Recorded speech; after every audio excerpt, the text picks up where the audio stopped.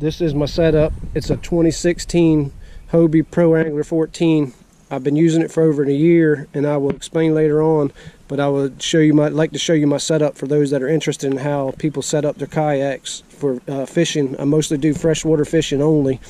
This is a used jet ski trailer that I bought off a guy that never really used it anymore and always had it on the inland lakes, and it's never seen salt water, so it's in really good shape. I think I got a pretty good deal on that, and it really helps with fast loading and unloading at ramps to try and get off the ramp and not block up people's fishing.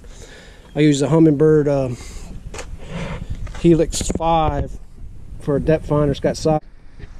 This is my on the water review of my Hobie Pro Angler 14. It's a 2017 model, or it might be a 2016 model. It's the first year they came out with a 180 drive. And as you can see, I've modified my drive. I took the plastic handles that Hobie had off. They kept breaking because when I'm pedaling, my pant legs would hit and break those things off. So I just ended up drilling this out a little bit and running some 550 cord through there and putting a little piece of plastic to keep them from getting tangled up. And I really like that. That's one modification. Another thing I like to do is a lot of people use those river anchors on the back, or the river stick, or whatever they call them. And there's another model too, I can't remember the name of it, to anchor your boat up.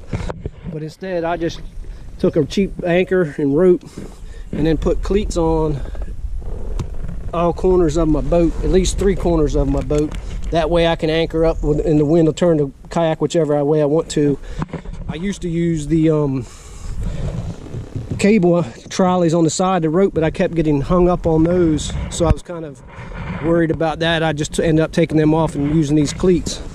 I have a Yak Attack black pack box on here with 8 rod holders, and I generally carry 4 or 6 rods, sometimes 7 or 8, but rarely, because I just don't need to have that much on the thing. But some tournaments I'm not really sure about what I need to use.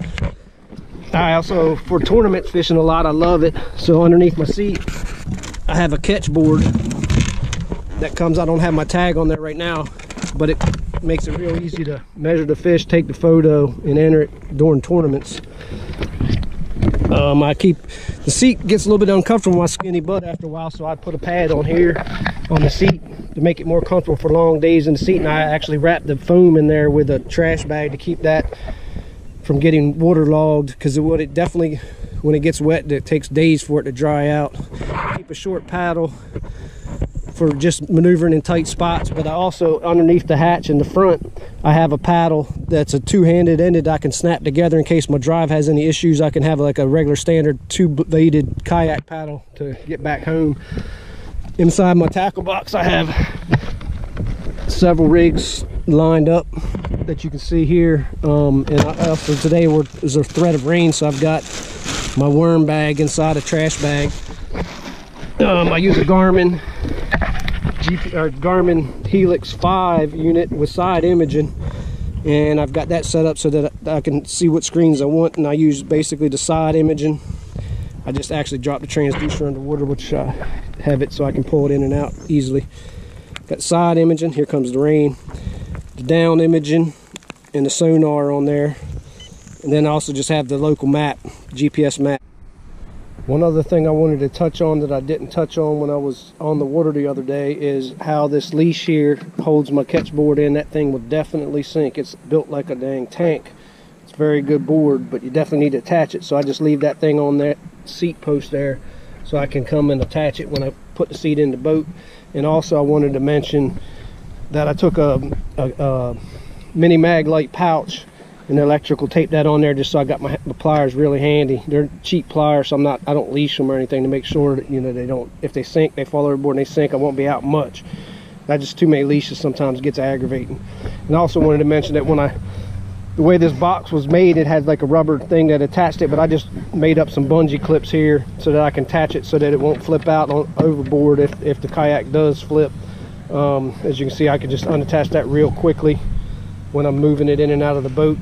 And one last thing I wanted to mention with this Yak Attack box, I notched this. It's not a very pretty job, but I notched this, and I think I saw it on Fluke Master, so that these boxes come out more easily, because they wouldn't come out without having to twist them when the box wasn't notched. And then lastly, I put these little twist things on there so that when I am moving and I'm afraid that maybe I can get flipped, this won't come open and everything spill out.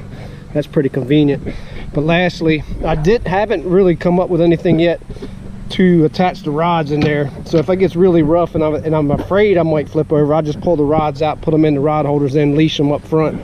But I'm thinking about getting some kind of little bungee or something and attach a little eye-ring here and a little eye-ring here, and then just kind of flip it over there so to hold the rods in. But like I said, I haven't really gotten around to that yet. I might even tie something here, just a little clip or something. Haven't figured that out yet. Anyway, I just wanted to mention that. I forgot that on the water review the other day.